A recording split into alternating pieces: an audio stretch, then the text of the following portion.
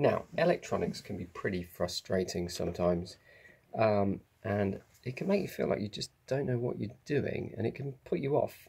You know, I've done electronics projects before in the past, and it's been so annoying, it's practically put me off doing it for life. Anyway, I'll give you an example of that right now.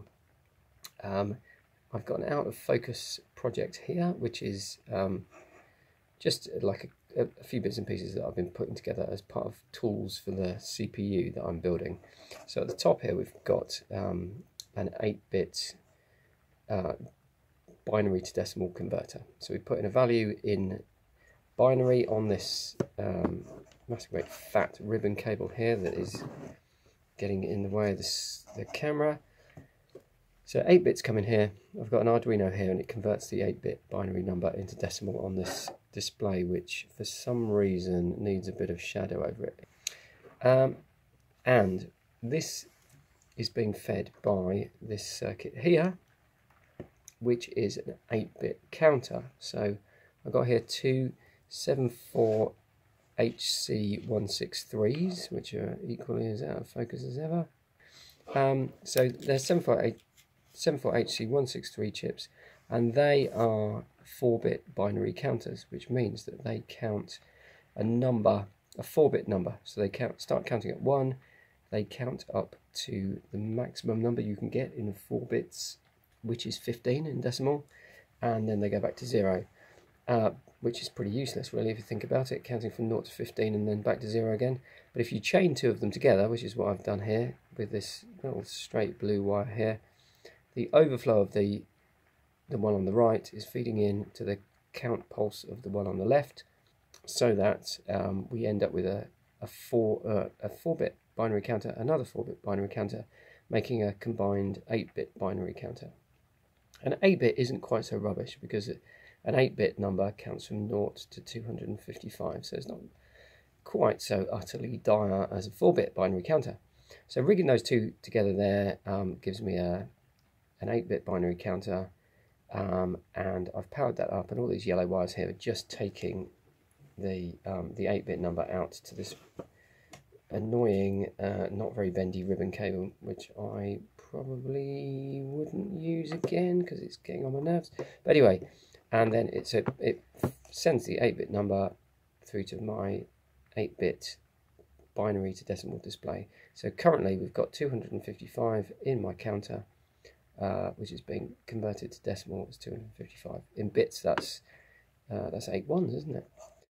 So the 74 HC163, which we're trying to focus on, is clocked by a clock pulse which comes in to this pin here.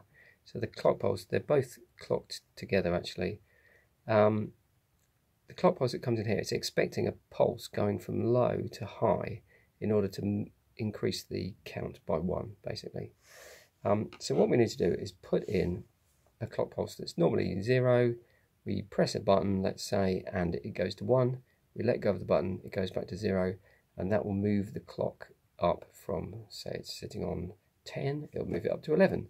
What could be simpler? Well, how about if we get a microswitch, solder it onto some pins, ram it into this bit of circuit, this solderless breadboard here, connect it up, going into the clock thing, press on it. It's quite a nice microswitch actually, listen. Quality. So we get, that'll make a nice clock pulse, won't it? We'll get that going through, and that will make the clock, these 8-bit counters increase by 1 each time, and we'll see the number increase on my display. So I'll press that and it'll go up by 1. Let's try it. Okay, simple. So what I've done is I've put the microswitch into the circuit here. I've connected one end of it to power, the other end I've connected to ground via a high value resistor, and then I've taken by this yellow wire here, I've taken the pulse that comes out the end of it. So normally when it's open we should be connected to ground. When it's closed we should be connected to 5 volts. That should give us a lovely square wave that should go into here and increase the counter. And this is where I say, of course, electronics doesn't do what you think it's going to do. It does what it wants to do. So if we then press the, so we're on 177 at the moment, we press the button and we go up to 181. I think we seem to go up to 184. Now we're on 177. What? It's completely barking mad. It doesn't even make any sense. 189? 185? What? What's going on? Well, I have to say, I'm not actually 100% certain what is going on there. Clearly, we are sending a pulse through, but it's not making the counter do anything sensible at all. And of course, you and I both know why this is because the switch is bouncy. You get bounce when you press a switch. You don't get a clean clock pulse at all. It's nothing like a square wave. You might get several tiny little pulses. You might get some dreadful, slowly increasing and decreasing pulse. You don't get the nice clean square wave that the counter needs. No idea why it counts back down again. Look, it goes 189, 188, 176. I mean, what? I've got no clue. But it's not the clean clock pulse you'd expect. Where can I get a nice clean clock pulse from? Well, I'll get one from my square wave generator. So here's my clock generator. It's a square wave generator. It's got speed control on it. So you turn this potentiometer and we can turn the speed of the pulse up and down. It's got a 555 timer, which is this chip on the top here.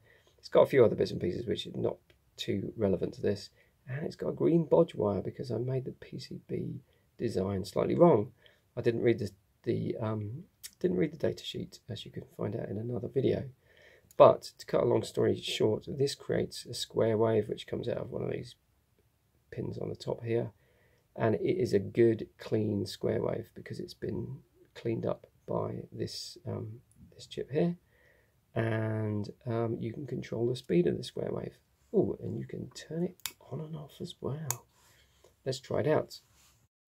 Okay, so sanity is now prevailing. 38, 39, 40, 41, 42, 43. Yep, that's actually working, isn't it? So what's happening here is the clock pulse from my clock pulse generator, which you can control the speed of, is passing through to the counter chip, and it's making it count up. So we can count up slowly.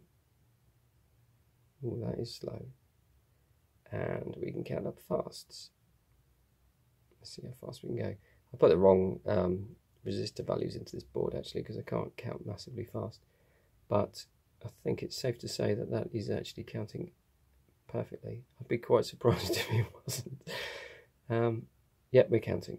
So a good clean square wave going into the 4-bit counter will count. Rubbish, not even slightly square wave coming out of a micro switch pressed by hand is nothing like going to work with this chip. So what would actually work? Well, hopefully this will work. So this is my debounced switches PCB, and what I've done is I've mounted 6 of those little micro switches, exactly as we had before, onto a PCB, and I got hold of a rather snazzy MC14490 I.C, which is a hex debouncer IC. It's an IC dedicated to the laborious task of debouncing switches, and it does 6 of them.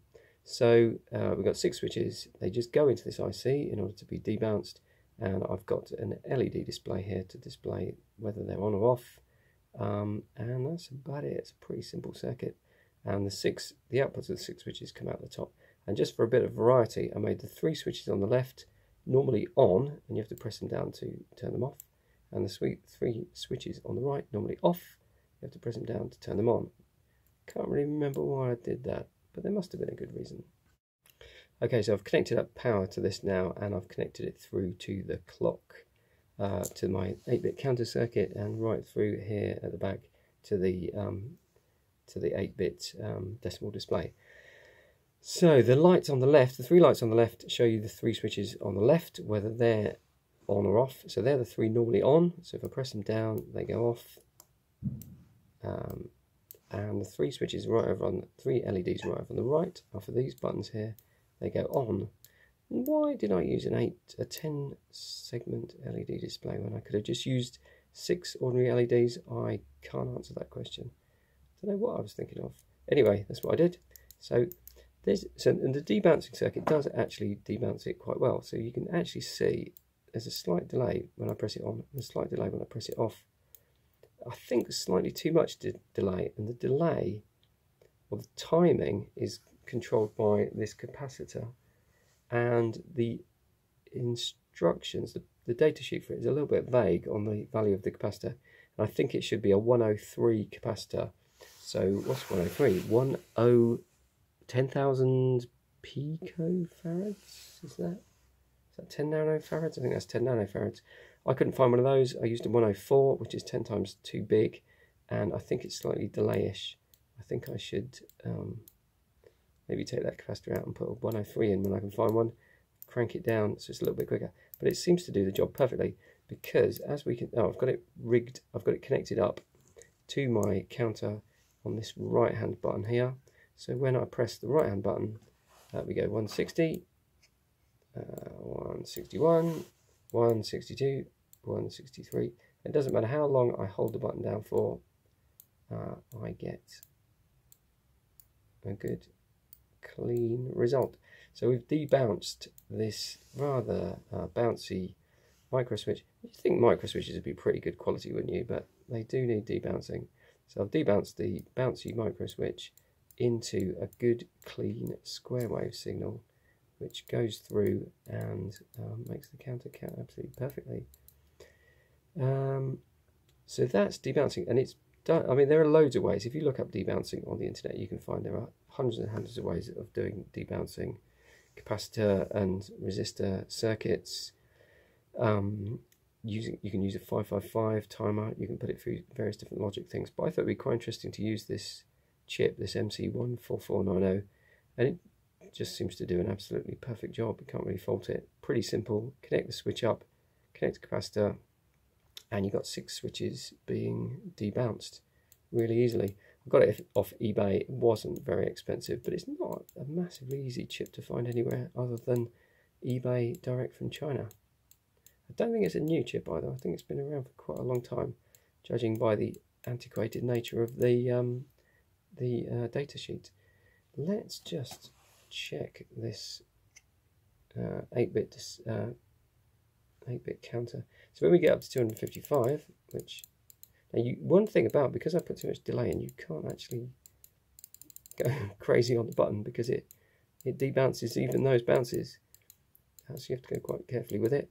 But we should get up to 255. We should go back to 0. The suspense.